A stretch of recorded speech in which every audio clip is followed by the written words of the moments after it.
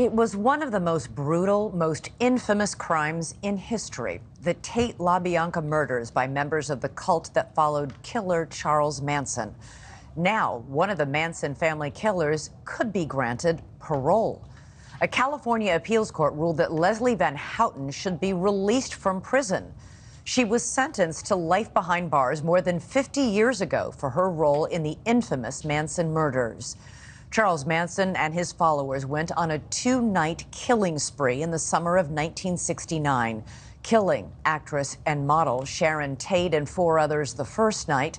The second night, they killed a supermarket executive and his wife. Van Houten has been denied parole before, so there will likely be a lengthy legal battle before she's potentially released. Families of some victims don't want that to happen. Joining us now is Sharon Tate's sister, Debra. And Debra, your sister was 8.5 months pregnant when she was murdered by the Manson family. Your reaction that one of the killers might now be released? My reaction is that I knew that we would get here one day. Unfortunately, it's appalling to me that as a society we would let predatory killers that have been categorized as domestic terrorists even be considered for parole. But that is the law as it stands. The California governor has the decision to appeal this to the California Supreme Court, and I'm hoping that people will write the governor and tell them how they feel. Will you also fight her release? Absolutely. I've been appointed a family representative for more than 2 decades for the LaBianca family. They are in such egregious situation emotionally and physically over this latest news that they can't stand beside me or behind me at this point.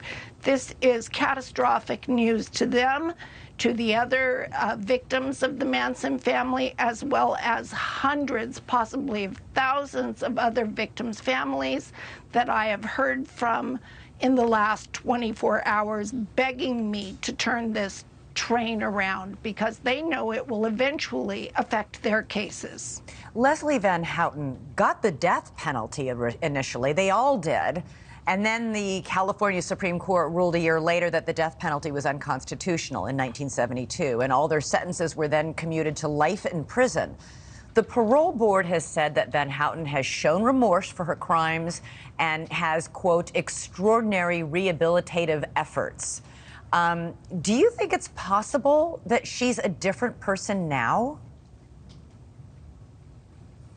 I sit in a hearing room at least once a year across from her, and I am privy to information from 50 years worth of records spoken from her, her various attorneys, parole commissioners, etc., etc. The California board wants rehabilitation to work, of course. Mm-hmm. We all do. But there's a certain category of person that is unlikely for that to happen.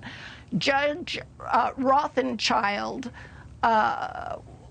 got the information at the 11th hour that was spoken into record by Leslie herself that said, basically, I'm going to give you the crib note version. She has a tendency to choose partners in her personal relationships that have also committed extremely violent crimes. And then to me, as well as to the appellate court judge, that is a huge red flag. She has associated herself You're talking about while she's in prison.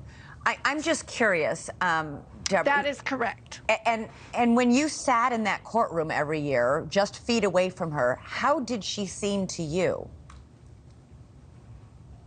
She is speaking rehearsed words. They take classes. Part of the rehabilitation program is they actually teach inmates what to say and how to handle themselves. That is the rehabilitative program as we know it currently.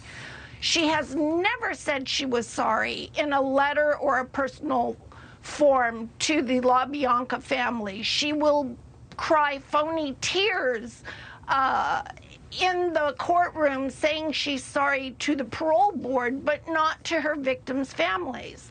I got a letter from Charles Manson. Thank you for watching. Go to newsnationnow.com to find NewsNation on your television provider. And don't forget to click the red subscribe button below to get more of NewsNation's fact-driven, unbiased coverage.